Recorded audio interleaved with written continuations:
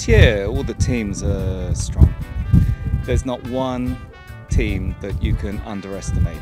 And I think with the new rule, the speed of this game has increased again. Well, it was a hard game with Dubai. Adolfo and Pablo are world-class players. They showed their class. Tough. They have a great chance. Today I was pleased with my team. I think we cut down on the mistakes a bit. We missed a few chances, but I think it was the same for both teams, and I think, to be fair to Les Lions, they had a great game. It was a great open game of polo.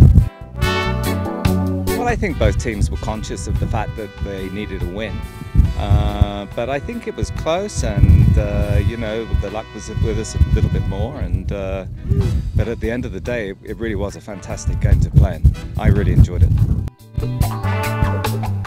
I think it's always the same. I think you always have to be positive, and I'm enjoying playing with these players. They're great players to play with. I feel good. The feeling in the team is good. The horses are pretty good. You know, we have an expectation to be there or thereabouts, and it's good to be competitive. Well, for me it's fantastic because I've never managed to turn the ball in my life. So, you know, I think it makes the game more open. It's a bit more classic polo, and you know, it's more enjoyable to play, certainly for the patrons, I think.